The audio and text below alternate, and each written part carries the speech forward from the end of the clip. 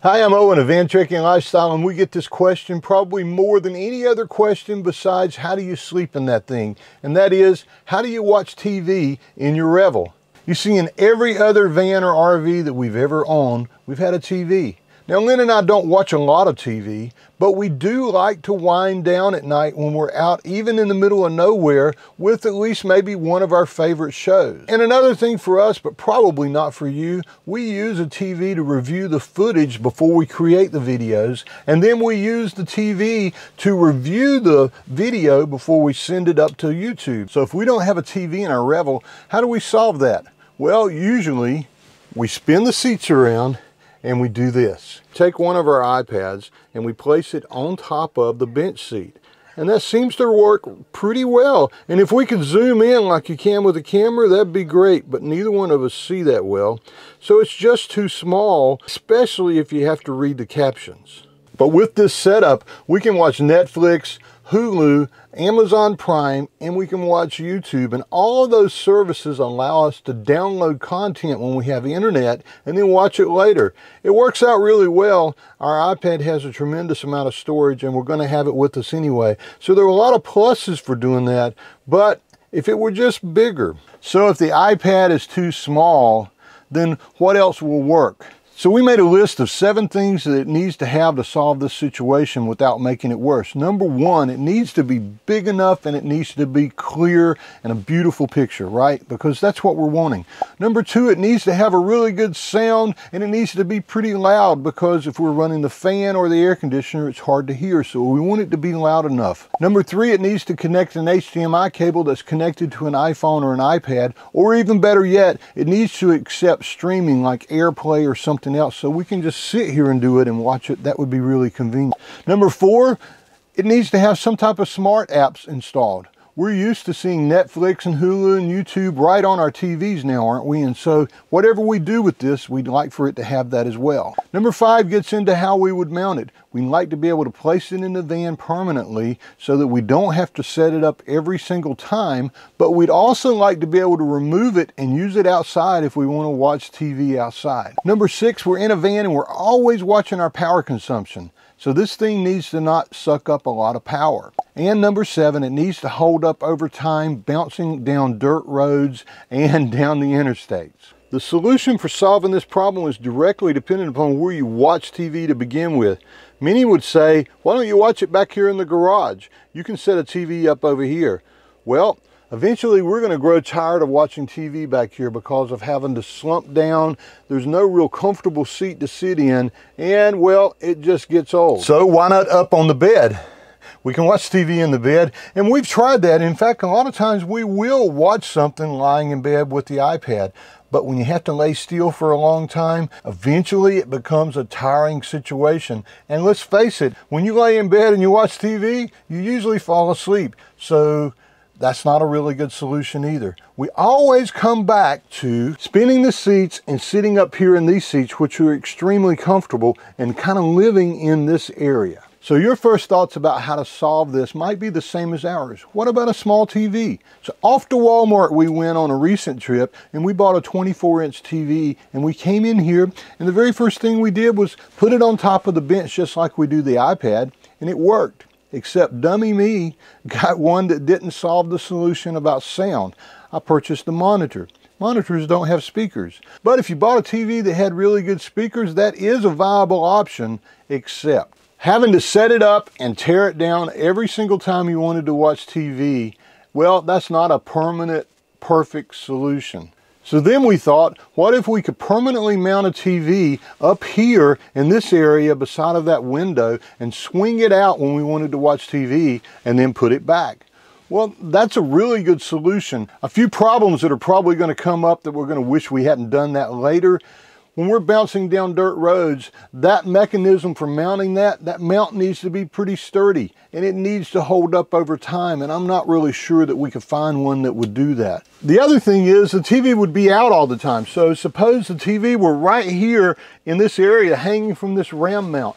That's a perfect solution, except it's going to block this window all the time when we're rolling down the road or when we're parked beside of a river or somewhere. We don't want it to take up that space. So what if we swing it back to here?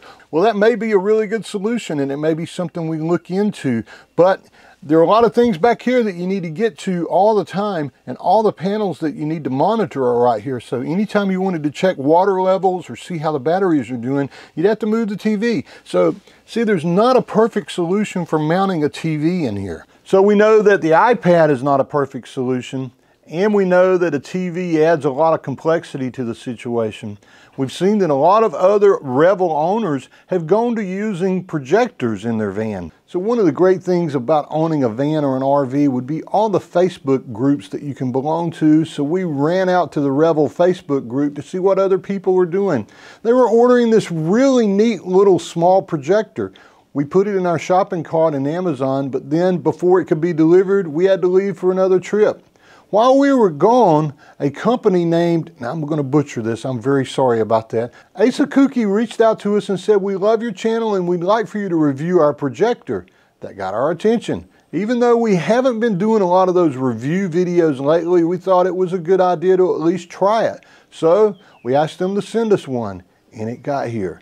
So I brought it inside, and we're going to take it out of the box and see how many of those 7 requirements this thing will meet.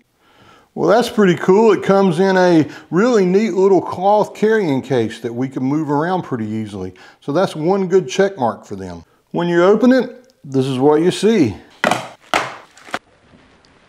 Well, initial thoughts, it looks a little big to put in the van, but maybe there's a spot that we can place it.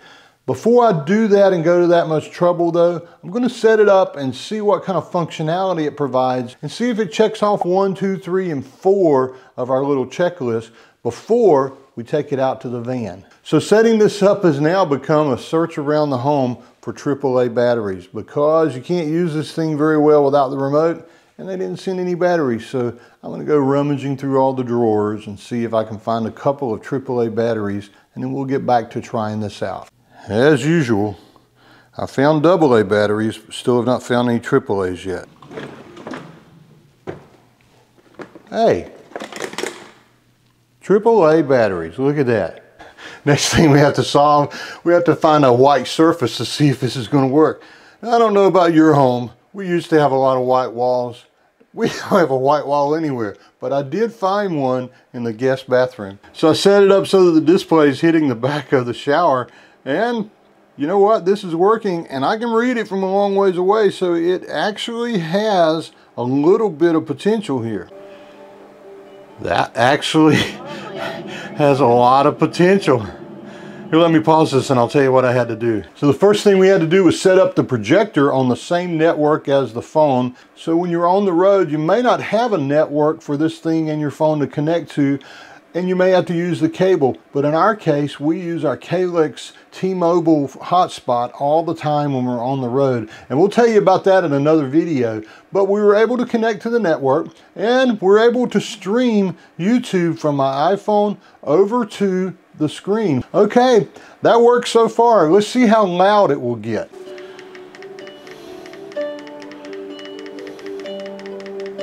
So if you turn up the volume on your phone after you've connected it to the AirPlay,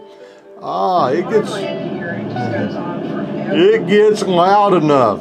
This will work in the van even if the fans and the air conditioner is running. So that was doing YouTube, but let's see if it will also stream Netflix or Hulu or anything like that.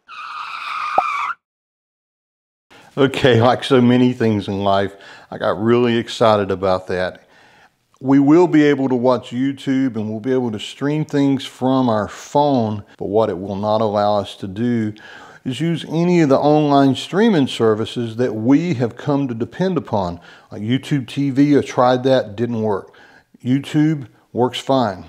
Tried Hulu and tried Netflix. None of those work. And I'm going to reach out to the company to find out if there's a fix for that. If they come back and tell us that streaming's supported if we hold our finger like this and we stand on one leg, we may put it in the van. But if they don't tell us that, this may end up being just something that we use for movie night here at home, not a solution for the van. Most of you are a lot smarter than I am.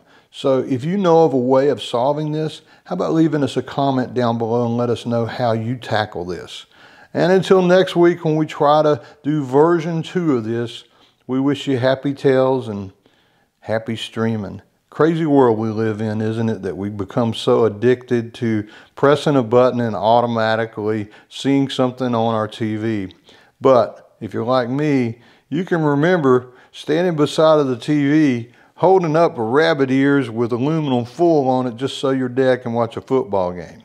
So it's come a long way. We demand a lot. But I guess that's the world we live in. If we're going to put something in the van, it has to solve all 7 of those things on our checklist. This one solves a lot of them, but not some of the most important ones.